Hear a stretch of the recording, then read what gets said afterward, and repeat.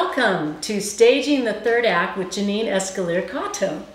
And my guest this week is someone who actually reached out to me, which means I'm getting a little traction with my show. I'm so excited. Rosalie Wohlfromm reached out to me because she liked my show, and I was very honored and very thrilled.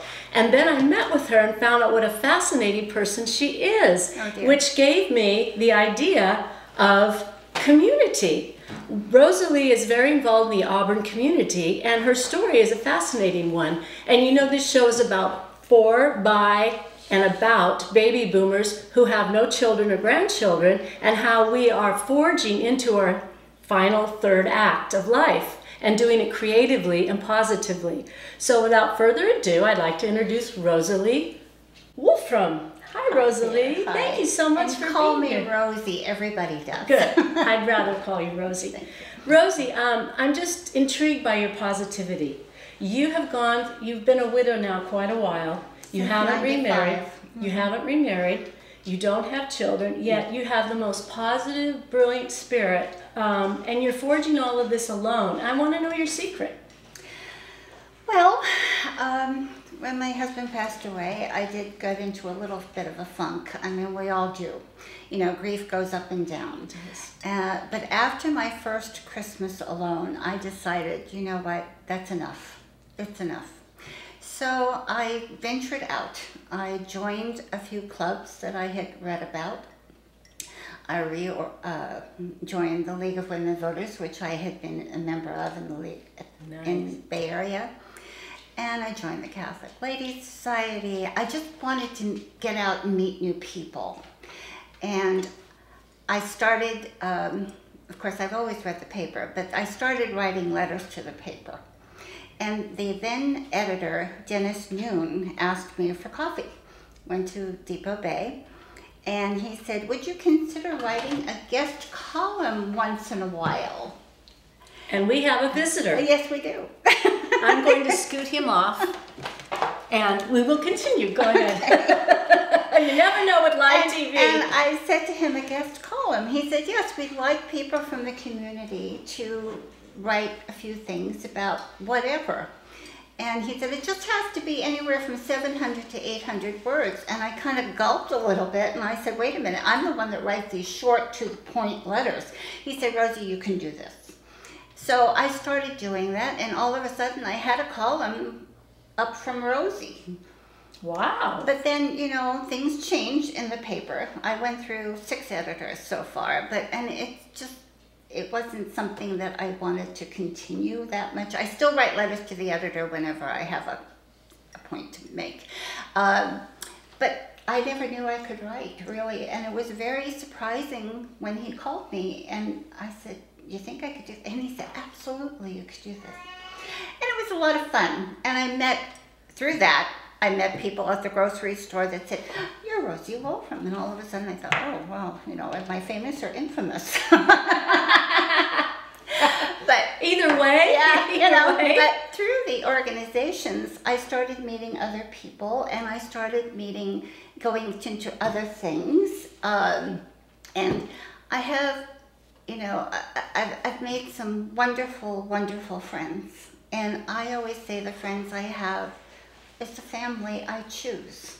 So what advice would you give people in your situation who aren't as outgoing? I mean, you were born an outgoing person who has a positive spirit where you just rise to the top.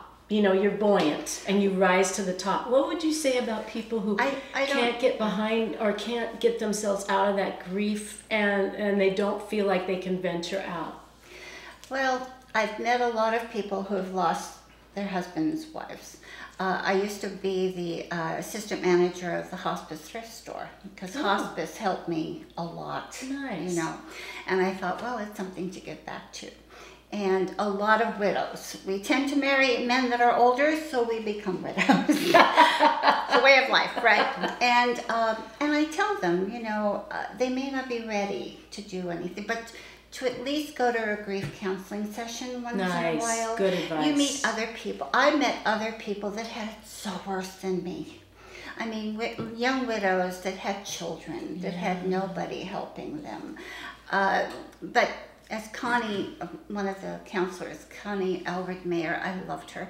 She said, Rose, and I said to her, well, they're so bad, so much worse than me. She said, honey, the rock in your shoe hurts too. That's Acknowledge nice. that. But I was very fortunate. Maybe it's because I was born and raised in New York. I don't know. But I just, and I'm Italian, so we chat. Yes. But I think you just have to kind of put one foot in the front of the other and just venture out and don't be so... And I think you're a catalyst for other people. I think you going out to these organizations and volunteering, you meet the kind of people that need someone like you to say, it's okay. Yeah. Venture out, I'm here. Well, we have a senior center in Auburn, and I wish more people would take advantage of it. There's all kinds of things that they offer. If you're an artist, or if you're a writer, if you like to play cards. I learned how to play Mahjong. It's very addictive. And I've heard. It really is. And it's a way of meeting people and through hospice, and when I was the manager there, I sat and listened to a lot of stories, and I love older people. Now, of course, I'm old now, but when I was a widow, I was 50. So, yeah. But I met a woman who used to sing with the old big bands. Wow. And I thought, And then I also met a lady who was so sweet. She said to me, oh, you're so young, sweetheart, to lose your purse. She said, I've been a widow 3 times. Wow. I said, 3 times? And then I laughed and I said, well, you think you want to try again? And she said, oh, honey, they're so fragile. I can't help it. I just laugh. I met another. I think that's your key ingredient right there. I had another woman tell me, you're too young to be alone. You should have found somebody by now. And I said, well, I haven't found anybody that makes my heart flutter. And in 20 years, you haven't found anybody? No, I haven't. Well, my husband was a tough act to follow, I have to say. He was really special. I know, but there's different kinds of love. I know, but I haven't found anybody that makes, and that's what I'm waiting for. Boy, girl, you have high standards. I'm so sorry. but this particular woman, she said to me, well, you don't get married just for that. And I got a little annoyed. I said, okay, you sound like a woman of experience. How many times were you married? She said 8. Oh, God. I looked at her, and mind you, I was a lot younger, and the mouth just went. And I said to her, 8 times. I said, that's not getting married. That's having a hobby. And after I said it, I thought, oh, God. Fortunately, she laughed. Well, I love that you put your husband in a special place, and that you have those memories, and that you had that great love, and you don't need it anymore. Well, everybody deserves that. Yeah. I think, before I came to California, I never knew a divorced person. It's just the way it was. I'm Italian. We used to laugh and say, well, we never divorce. We'd kill them, but we wouldn't divorce. But when I came here and I met so many women that were so... We kill them, we don't divorce them. Sorry, that's just... Yeah. And with that, I'll have a cookie. But I think everybody should have at least one good love. I went through one marriage to find my true love, the second marriage. Right. So I figured I lucked out the first time. And I'm not saying it's never, ever going to happen. I mean, who knows? I'm open to it, but you don't need it. No. You've got your community work. Yeah. You have your friends. You have your church. You have a lot. In fact, through all my endeavors, we have 7 women that started this group, and we're called the Darlings. Not darlings with a G, with a K at the end. And they're so loving, and you need people like that. And if we need anything at all, I can call up one of these ladies and say, you know what, I need you. They're there in 2 seconds. That's what I mean about community. Yeah. The community is so important. Yeah. That support. And we had a few widows that came to Hospice Thrift Store to kind of help out, and I found that men don't necessarily have that friendship, that long friendship. And when I worked at I started working at Gottschalk's too. That was another little change for me. I had never worked retail before, and I was in lingerie, and it was a ball. And I went and became... I would think anything you do is a ball, Rosie. Well, I went there, and I became a certified bra fitter. So, and I still have people that refer to me as the bra lady of Auburn. But it was just a lovely... I mean, I have stories about what happened in, that store, but we'll talk another time. But it's just fun. And I met a lot of women and sat with them about, I had an elderly woman who, she said, I can't put on my bra. My husband used to help me. And I said, let me show you how you do it. Da, da, da. I had a woman who had a mastectomy, and she thought she looked just terrible. And I got her in the dressing room and talked to her, and then we used to have a bra from Playtex, I think, just my size or whatever it was called, and had a little bit of padding, not a heck of a lot. And I put that on her, and then I said, put your t-shirt back on and look at it. And she looked at herself, she said, oh my God, what a difference. And I said, it's okay, I said, but you're still here. Just keep that in mind. You're still here. And her husband was so grateful because he wanted to take her on a cruise, and she didn't want to go because she didn't think she looked good enough. Oh, wow. Those are really important stories and important connections. Yeah. Yeah. But, and then I had another lady who had been badly burned as a young person, and she was very raw, and any bra used to chafe. So we had another thing that was a camisole, very, very soft, that had a bra in there. And I put that on her, and she said, oh my God, this is so comfortable. She bought 8 of them. Wow. And of course, like everything else in retail, they don't make them anymore. Yeah. It kills me. Things that sell, the manufacturers change. I know. Same thing with lipstick, anything that has to do with women, they change. I know. Men can still go and buy Lee jeans and, But anyway, working at Gottschalk's was a lot of fun. Yeah. It really was. Well, I think you bring the fun wherever you go. Well, my friends used to say, we knew you were in the store the minute we walked in the room because we heard you. So, what I'm hearing is community, laughter, connection. Yeah. Laughter is very important. Mm-hmm. And the latest thing I started to volunteer for was Sight Word Busters. And that's an organization that goes into the elementary schools, and they hit kindergarten to 2nd grade.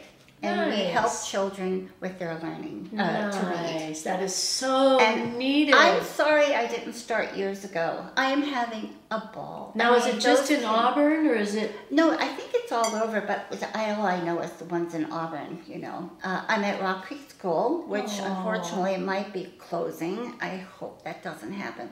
But the children are just so darling. Can you say into your camera that organization one more time? It's called Sight Word Busters.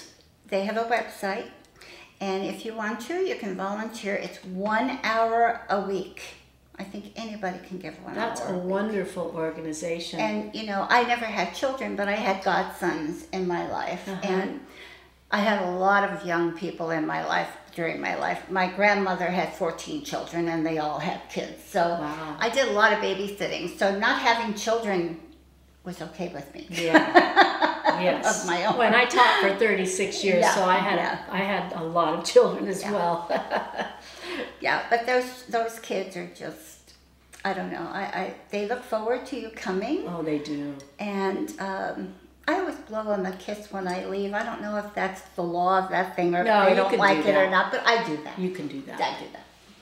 I know when I had the Lincoln Volunteers, we had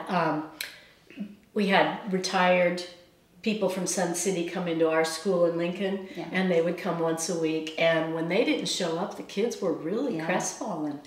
Well, I recently did substituted for a lady friend of mine who did second grade. I do kindergarten. Love kindergarten students.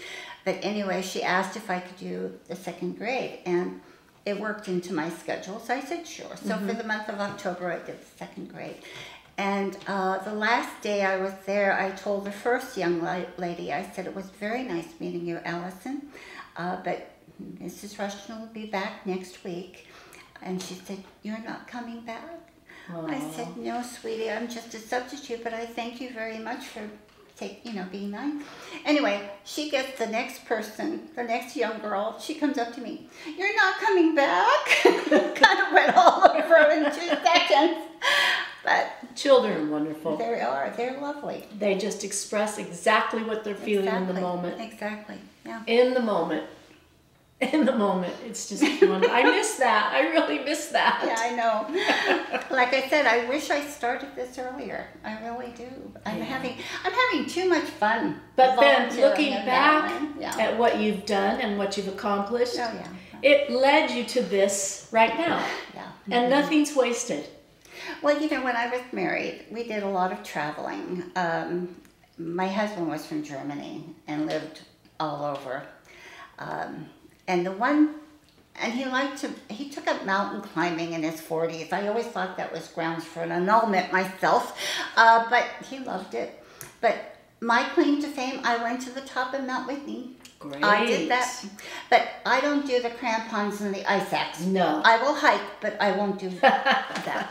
But one year I got to go to Paris, or I was given, I had a woman friend who was a travel agent.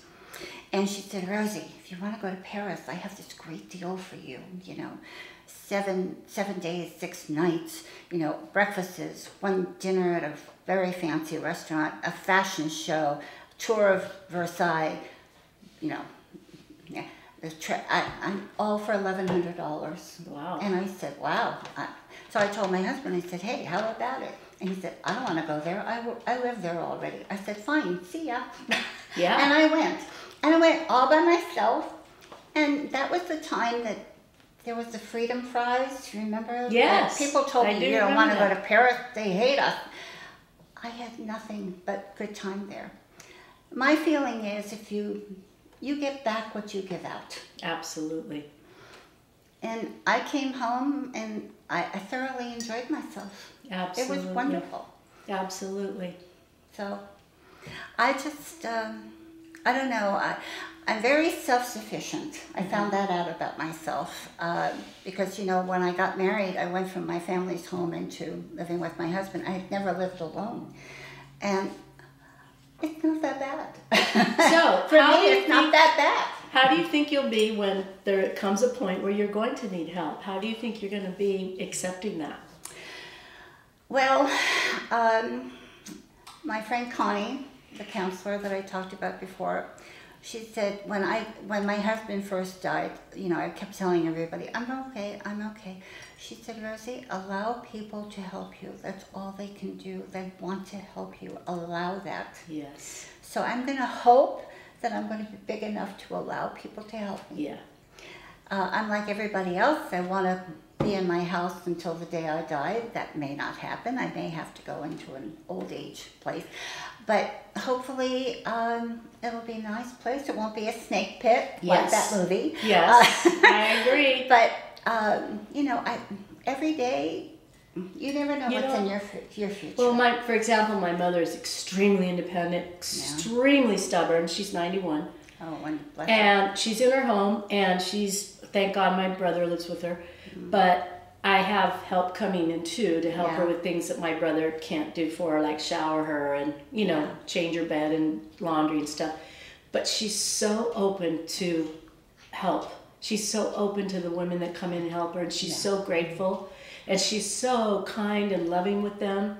And so it's like, it gives me hope that even, because I'm stubborn and I'm fiercely independent, but watching my mom be so gracious with them and allow them into her heart, it's like, okay, I can do that. Yeah. I think I could do that. Yeah, I think so too. So you're right. We just don't know, and we have to live each day completely fully, You know, and so far, with gratitude. So I tell everybody, so far, I only take a thyroid medication, and for my age, that's big. That's huge. You know, You're lucky. I'm hoping that lasts. But You're I'm lucky. taking after my father. My father died of an aortic aneurysm, and the doctor said it's like a light bulb going off. But that man did not take any pills. He had never spent one day in the hospital. Wow. And which was fortunate because he would have been a horrible patient. Yeah. But maybe it's just good genes, or maybe it's the garlic and the olive oil. I don't know what it is, but so far It's so genes. good. It's genes. Yeah. Yeah. Absolutely. Yeah. So, about the community stuff, Yeah. how many would you say right now in your life, how many things are you involved in? Just off the top of your head, if you can't count them. Well, I'm a vice president of the League of Women Voters, which I want to tell people, we're not an offshoot of the Democratic Party. Don't believe that. We are non-partisan. We don't endorse any candidate or any party. I'm also belong to the Catholic Ladies Group, which may be disbanding because we're getting older. Can't get younger people. It's like everything. I'm doing Sight Word Busters. I belong to another few political parties. And I don't like housework, so I'm out of the house all the time. That's basically my deal. Mm-hmm. I really don't. You know, people come to I had a woman friend one time. She got really angry with me. She said, "You don't make your bed every day?" And this was even when my husband was alive, right? And I said, "No, I don't." And she said, "Well, that's just terrible." And my husband, bless his heart, he said, "What? We're airing out the sheets. What's wrong with that?" And I Now, I'm more anal. I know. Most people are. I'm more, and I think it's if I make my bed, that's going to force me to get up and get moving. Oh, no, that doesn't happen with me. But these days, if I try to make up my bed, there's usually 2 cats in there. So I just let it go. That's different. I just throw the sheets over the cat. I just make it over. Yeah. And then he goes, "Oh, okay, I'll get up." Yeah. Yeah, I had another friend who was very... every time you walked into her house, it was House Beautiful, like a magazine thing. And I thought, that's never going to happen with me. And she said to me, "Well, my house is so clean we can eat off the floor." I said, "But, we haven't done that in centuries. So, what's the good?" Yeah. I just When you're on your deathbed, I don't think you're thinking about, my house was so clean I could eat off the floor. No. That's not what you're thinking about. You're thinking about saying goodbye to loved ones and thanking and being grateful and thinking back on your life of all the things that you were given. Really. I hope when I do go, and we all will go, I hope people remember me as being kind. That's it. I try to be kind. That's it. Absolutely. That do unto others as have them do unto you. That's a biggie with me. It's interesting. I've watched myself evolve through aging. And when I started going to Oaxaca 20 years ago, it was all about the excitement of travel. And it was the independence, and it was the culture, and it was meeting people. And it was just, feeling independent and strong. And my husband and I, we travel separately. And we travel together, but because we have dogs that we can't board. But the point is, now that I've aged and I'm aging, it's totally shifted. I went to Oaxaca and I go usually every year, but there was a 4-year span with COVID. And now it's all about kindness. It's like all that other stuff went into the background, and kindness has come right up into the forefront. And all I concentrated on or saw or felt was the kindness that I encountered. The kindness of people I've known for 20 years there.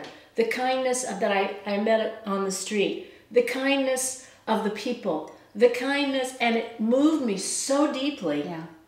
And it is. It's like when we age, we filter out the important things. It doesn't cost anything to be kind. No. And life these days is so... Well, we just got over an election, right? And I want people to get back to being cooperative and working together. Exactly. Working together. Yeah. Yes. Exactly. And I had a very spiritual experience with a woman in Mexico she's an incredible artist, Josefina Aguilar. She makes clay women, strong women from the Oaxacan culture. Yeah. And her stuff's all over the world. And I got to meet her and be in her presence.